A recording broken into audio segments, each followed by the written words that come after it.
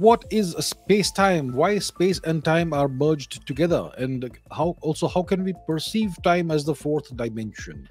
Okay, what is space-time? We understand the universe, we visualize, we perceive the world, the universe in three dimensions: length, breadth, and height, right? The three dimensions.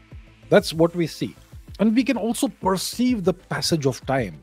Our perception of time is kind of vague and fuzzy, but we see the universe, see our life and the events that happened around us in a chronological, linear fashion.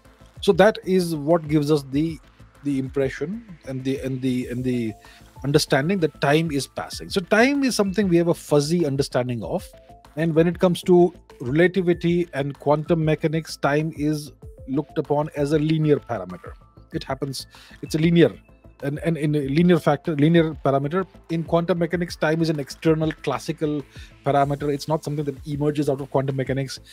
And when it comes to relativity, well, let's talk about special relativity first, the easier part of relativity. There are two kinds of relativity: special relativity and general relativity. So in special relativity, the interval between two events has the parameters of distance as well as time.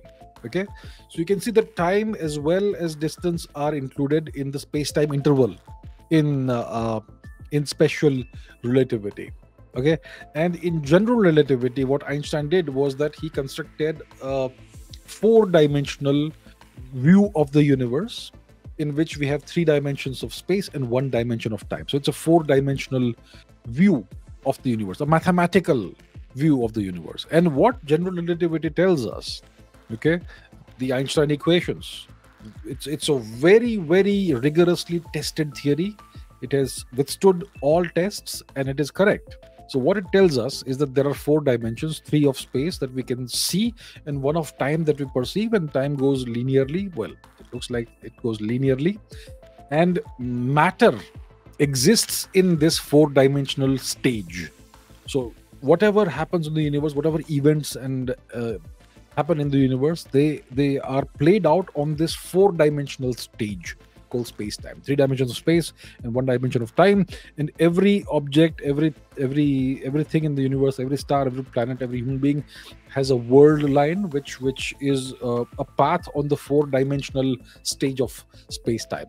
And the presence of matter curves space-time, not just space but also time. All right, and the curvature of space-time tells matter how to move. So that's the theory. I mean, that's the best I can tell you in words.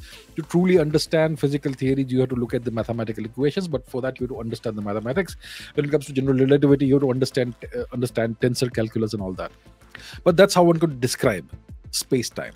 So space and time, we see that they are merged together. We see that in special relativity itself, in the space-time intervals between events. So space and time, these two parameters, they come together in the equations. And then in general relativity, it goes in a whole different to a whole different level, essentially.